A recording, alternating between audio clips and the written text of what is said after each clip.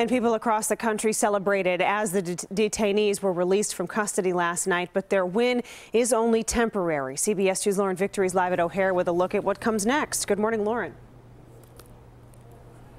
Good morning, Marissa. Well, as you saw in Adrina's story, a lot of changes in just 12 hours yesterday evening. We saw heartbreak from families here at O'Hare waiting on those detainees. Then late last night, this.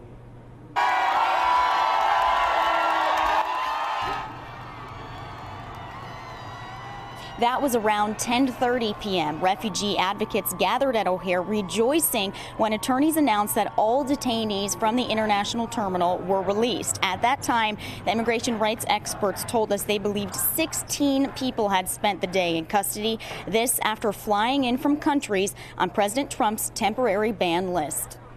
So this was huge. I mean, this was a very long day for a lot of people. There were a lot of groups that were here involved. Ayla was one of them, along with a lot of our partners. And we were here kind of gathering all day. I've lost track of how many volunteer attorneys showed up here at O'Hare.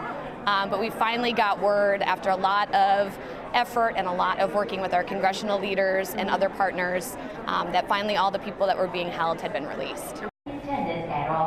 Now, more legal aid for worried families is coming today at Sullivan High School on the north side. A 2 o'clock Know Your Rights seminar for immigrants and refugees is scheduled. It's particularly tailored for those from Iraq and Syria, but organizers say all are welcome. Back out here live at O'Hare, it's very quiet in Terminal 5 this morning, but we know that there's some confusion that remains. The Department of Homeland Security, for example, says that the temporary court order that released last night's detainees does not affect Trump's overall travel ban. It's unclear what happens to people arriving today at O'Hare from some of those countries that are on the list. That's the very latest from Terminal 5. I'm Lauren Victory, CBS 2 News. Marissa. All right, Lauren, we'll check back with you in a bit. Thank you.